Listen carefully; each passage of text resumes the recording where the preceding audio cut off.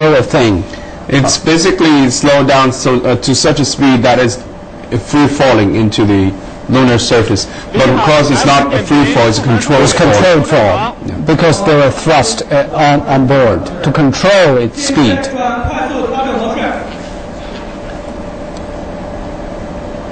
Well, the speed is now 20 seconds. It will travel 600 meters. We can see the attitude control sensors are working. All these animation. So the attitude control engine and are working, are kicking because it controls the speed of meters. That's the distance Chang'e is going to travel until it landed on the moon. And it is descending from 100 meters to 30 meters above the lunar surface. And you are seeing the live feed from Chang'e probe.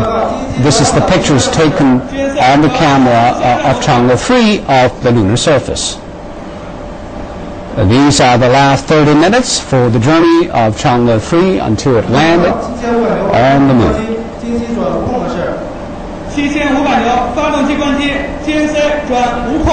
Well, it is hovering again.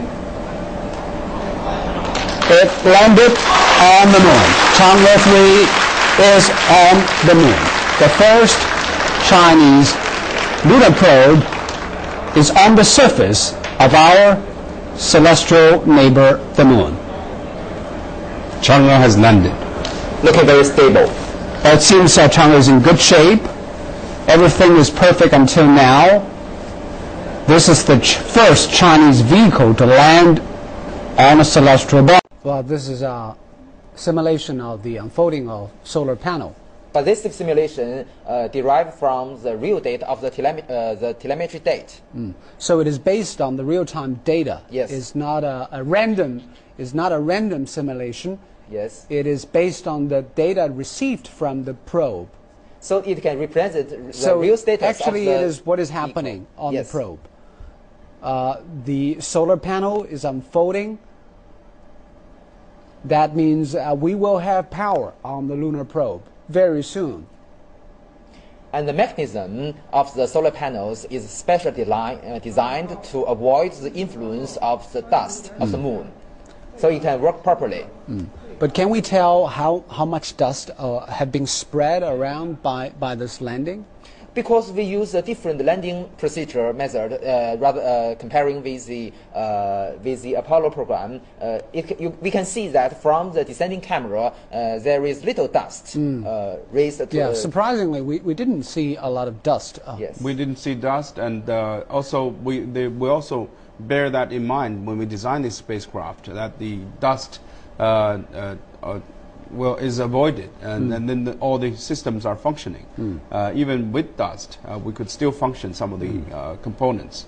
But to avoid dust, we have adopted the free fall of this spacecraft because it's, the weight is radically reduced, and then the gravity of the moon is smaller than the Earth. So it's a safe landing. We happily and very high definition, and that proves that the data transmission has been going on very well.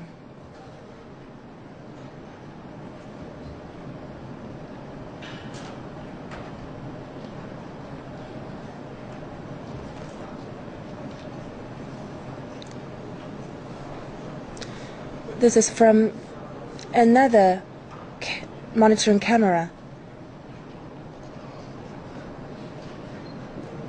which is located right in front of the transpositioning mechanism to monitor the whole transposition process.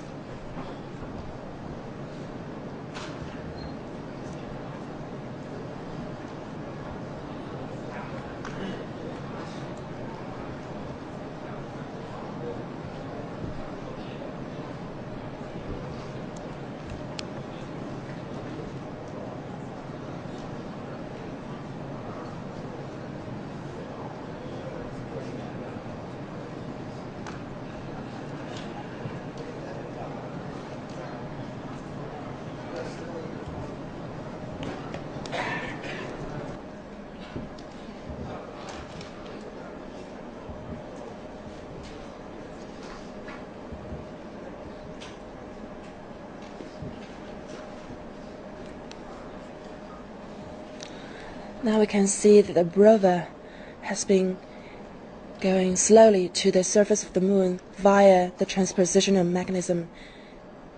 And can see what we see here is the photo of this rover departing from the transposition mechanism, and it's captured by one of the monitoring cameras. And based on this picture we are seeing, and we can see the letters are in a very good position, which suggests that the surface is in a good condition.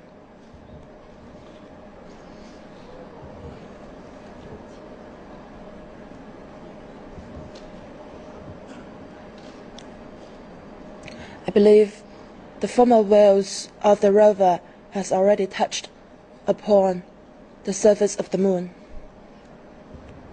Now we can see that 4 wheels are all on the surface. Now 6. And